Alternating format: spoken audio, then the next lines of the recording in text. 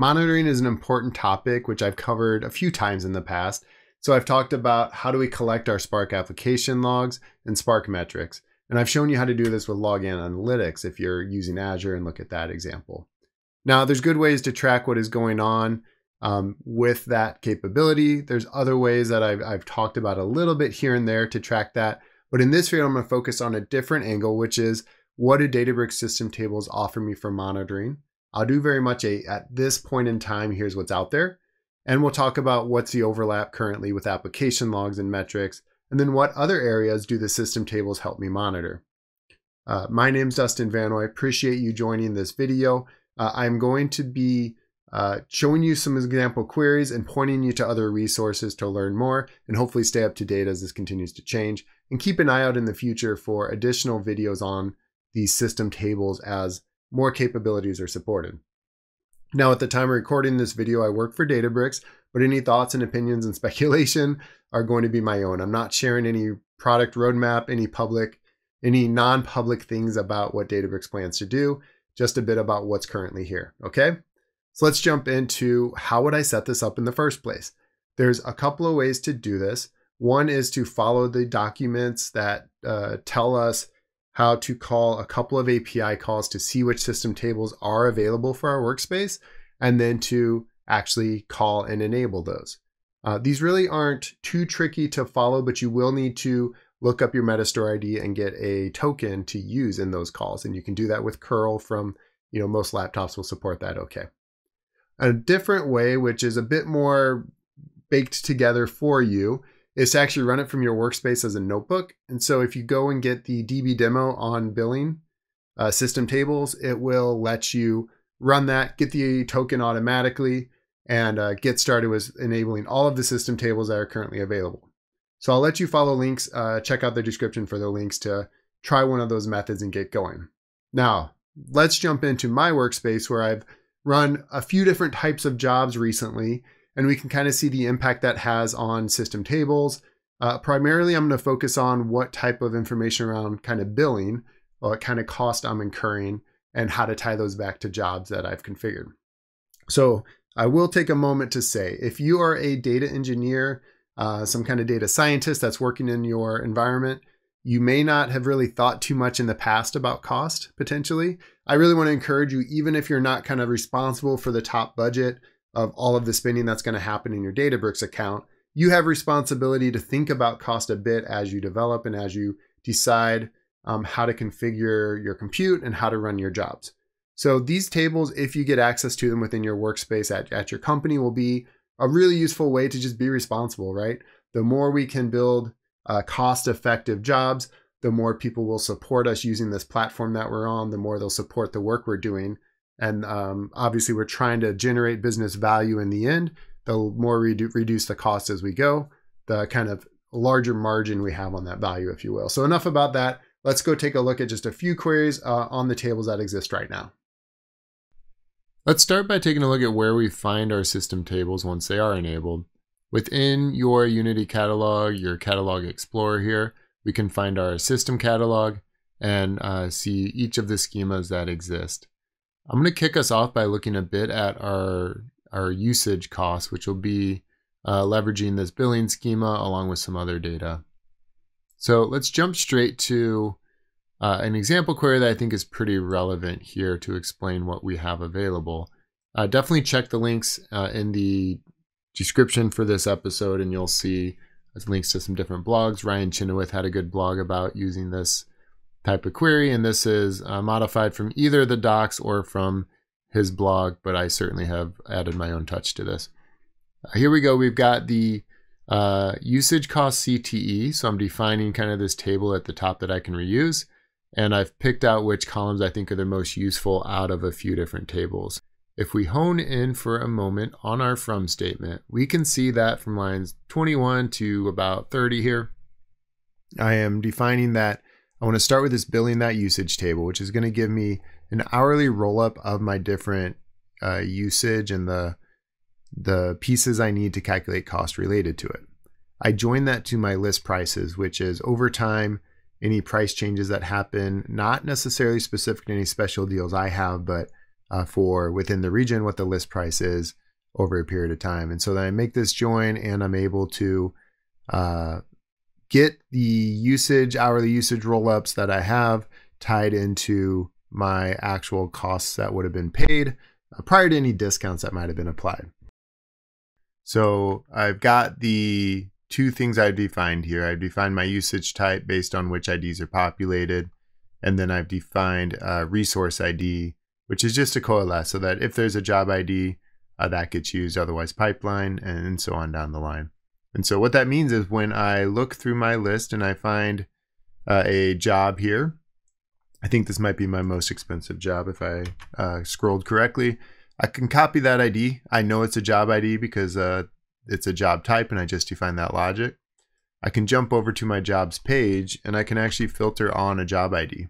And this is going to bring this list and I can see that same exact job ID here.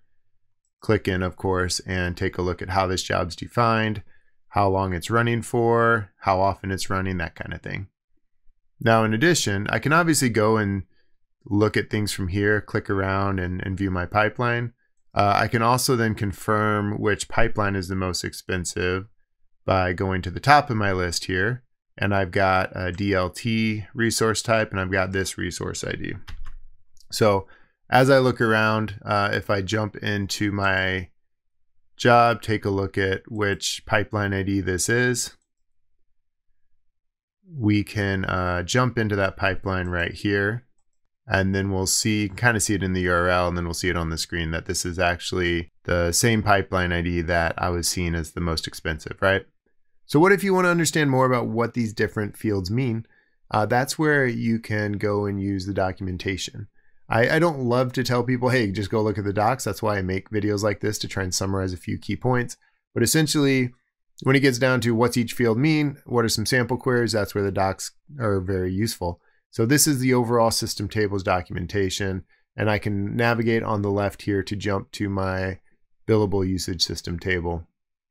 This will do a few things. It'll define the high level that I mentioned. It's an hour of billable usage broken down by resource and some other attributes. And then as I look a little closer, I can get a definition of each column that's included here. Notice that there are some struct type usage metadata. And this is going to vary depending on which usage type, which SKU it is that this data belongs to. And so as you hone in on like job usage, you could actually pull more specific details out of this usage metadata struct. I highly recommend taking a look at these sample queries. If any of them sound in the ballpark of what you need to do, that'll get you a long ways. Now let's take a quick look at Lineage. Essentially, if you look through the docs, it'll give you more info about when Lineage gets populated. But if we're working with Unity Catalog and Lineage is being tracked, I can go view a table level Lineage, which will show me when a table is being written to or read from, who's doing that, and what time that happened at. And so in this case, I've gone ahead and pulled all of the information for my full main catalog, but you can also filter down to a specific table name, and you'll get back results similar to what we see below. Column lineage is not always populated. If there is a source and a destination, it will be populated at the time of this recording.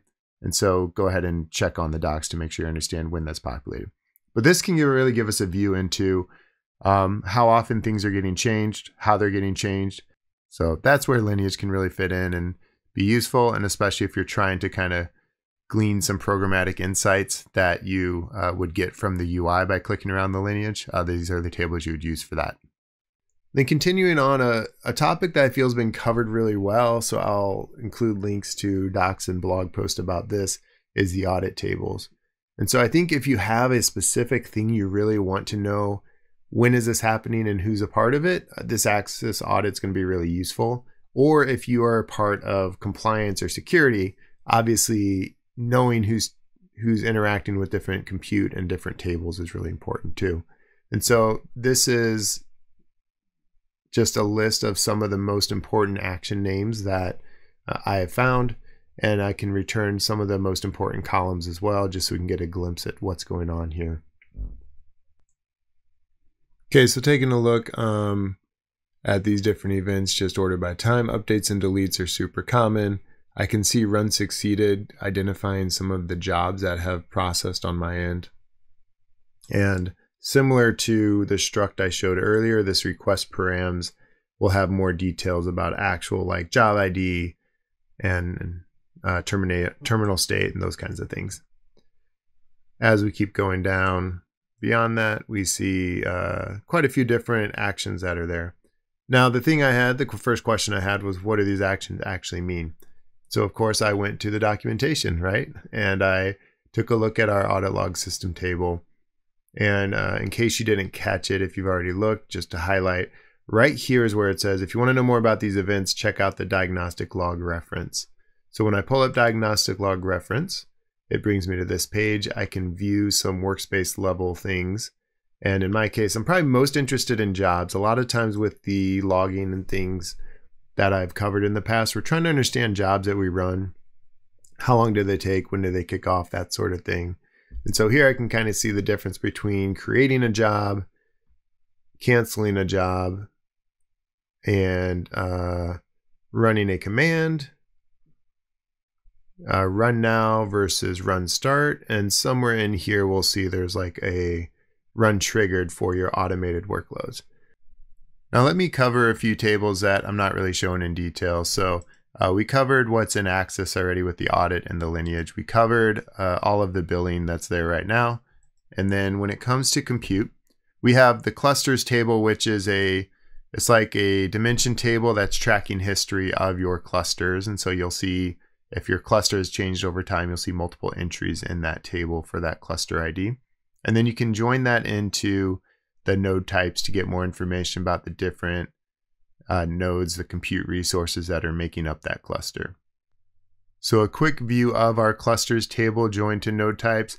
If you look carefully in the results here, you can see that we've got it, I've got it ordered by cluster ID. A lot of times I've got one entry per cluster ID, but then if we come down here, I can see two different entries in lines 5 and 6 where the same cluster has changed. And I've got a create time, a delete time. And as I keep going, I can see the different nodes and sizes that I was using. Warehouse events is a place where you can view warehouses starting up, when they actually start running, having that session available for you, when they get scaled up and when they get scaled down. Now to take a quick look at warehouse events, just to make that clear, every time your warehouse gets started up, you're going to see a starting event. As it gets to be available, you'll see running, and then you'll see scaled up and scaled down as different scaling events happen, and of course stopping and stopped when it turns off. Now when it comes to other types of things that I don't think data scientists, data engineers are going to think about as much, but the marketplace has access events and funnel events. So if you are using the marketplace or want to check who's using the marketplace, those will help there. And then the storage, if you are using predictive optimization, which really is starting to become a more standard practice to use predictive optimization, this would help you see more details about what's actually happening there. Now, an important thing about these system tables is that they're not updated real time. So they're updated throughout the day. And at this point, if you take a look at the docs, it'll tell you that, hey, if you don't see it updated recently, just come back and check later.